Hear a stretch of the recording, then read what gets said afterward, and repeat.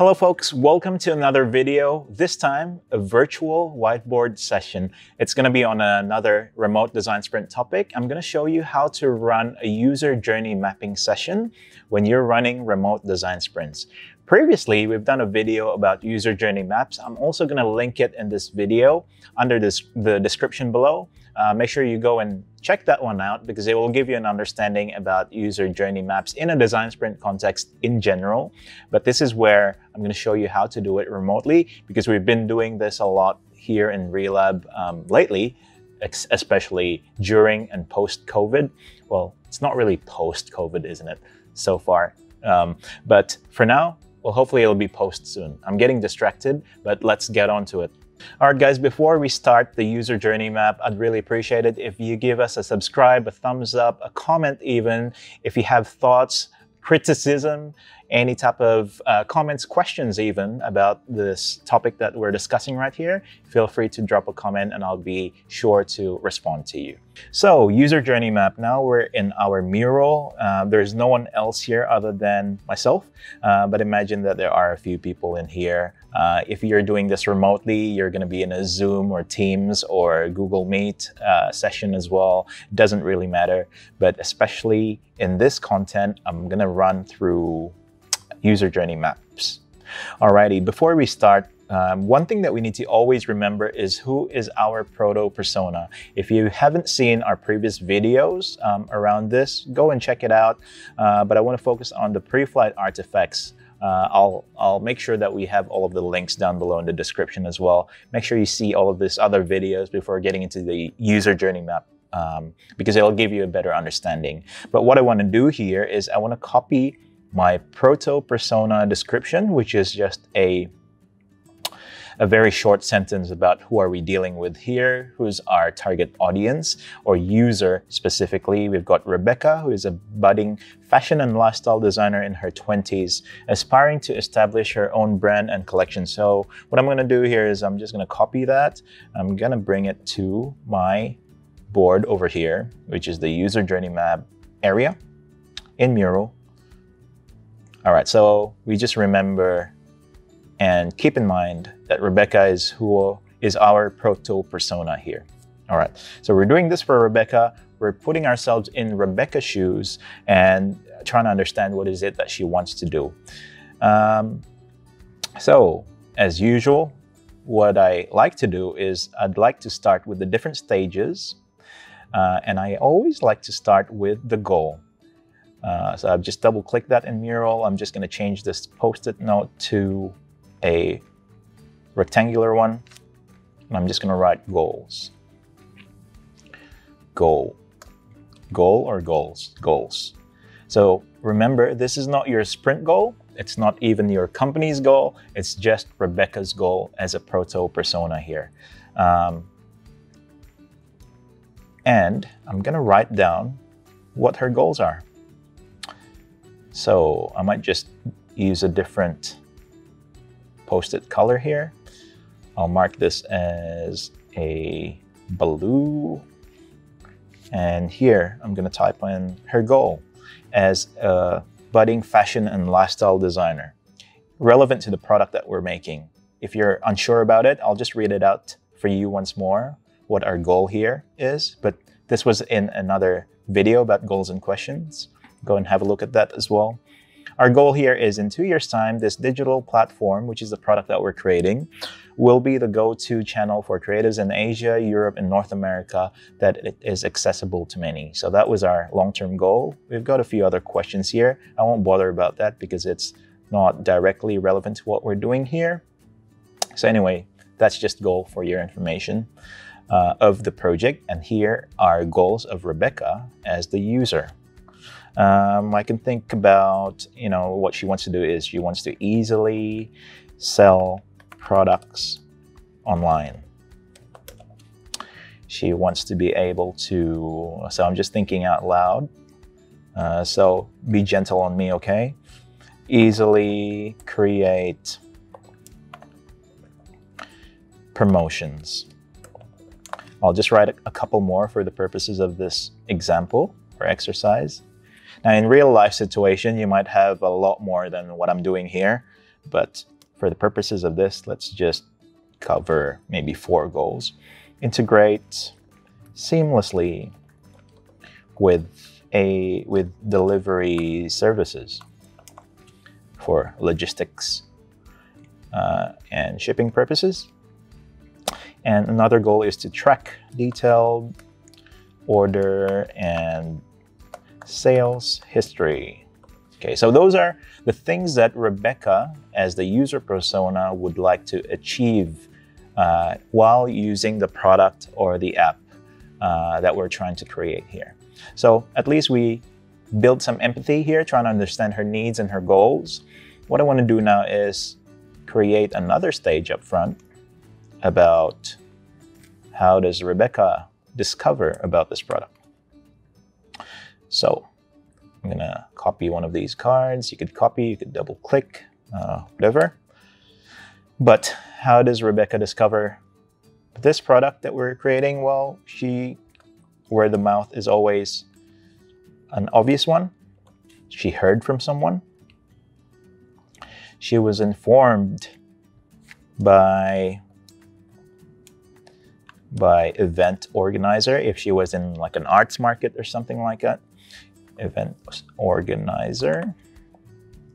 And well, a couple of other common ways of finding out is through social media posts, online ads perhaps, online or retargeting ads, retargeting ads, and maybe email campaigns. Well, you could go on and on, but I'll stop there.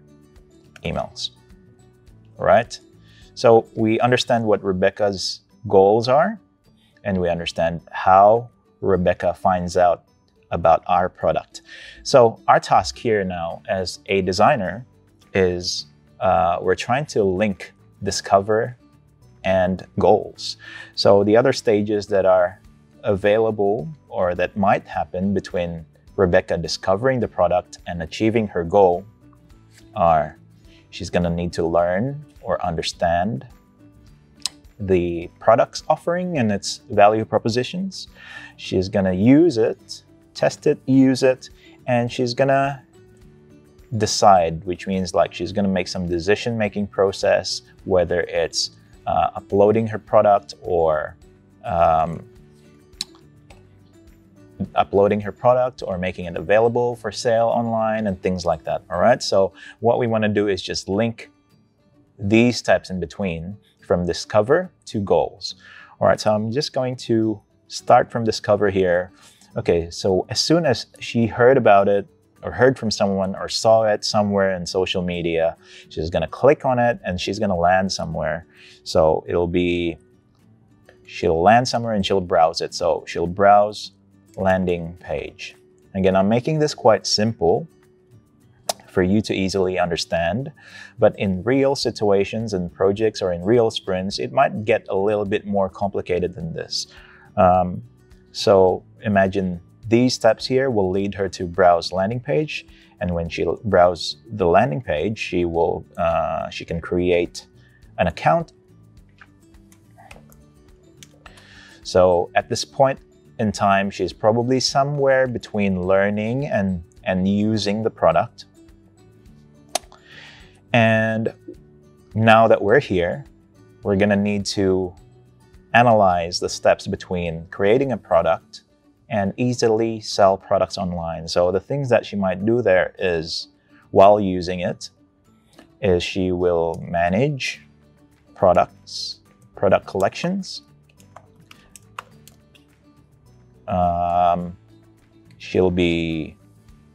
I'm gonna make it quite simple, guys, just so we can go through the video quickly. Publish, she's gonna publish the product collection or collection. Manage product or collection, I'll just say or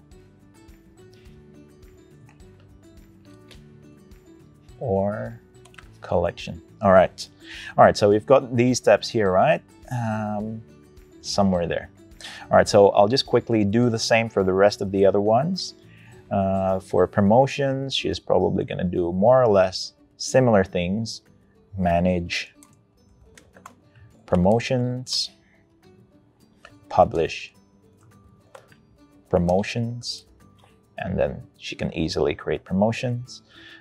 With delivery services, she's probably going to start somewhere in receiving order and then managing orders. She'll fulfill the orders,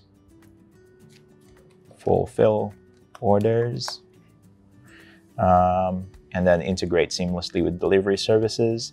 Track detailed order. How does she get there? Well, from order, she'll probably go to view orders or view history, sales history or transaction history, and she'll download reports. All right.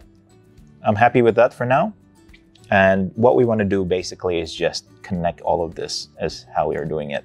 In Miro, what I'd like to do is probably just add some arrows here. That. And then I'll just copy that across.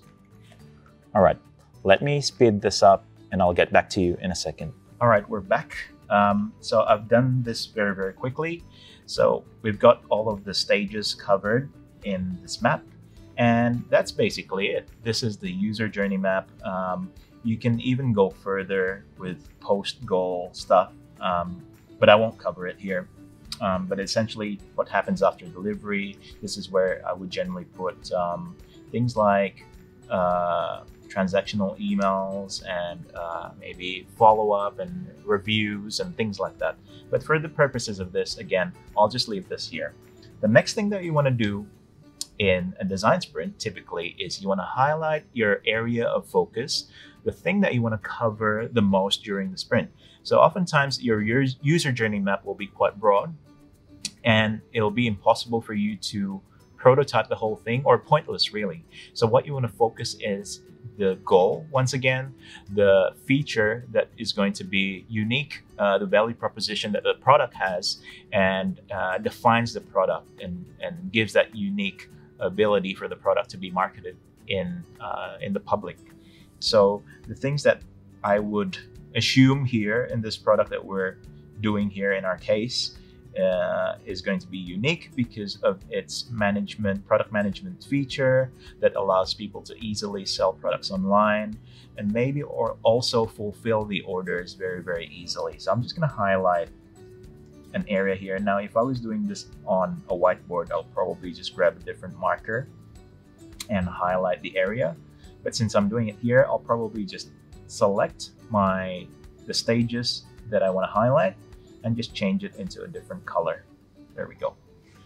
Okay, so these orange ones here are our focus. What I can even do here is, so for my team members to not be confused, I can just change this into a simple key, just for people to understand what this color means. Right, so that is sprint focus. There we go.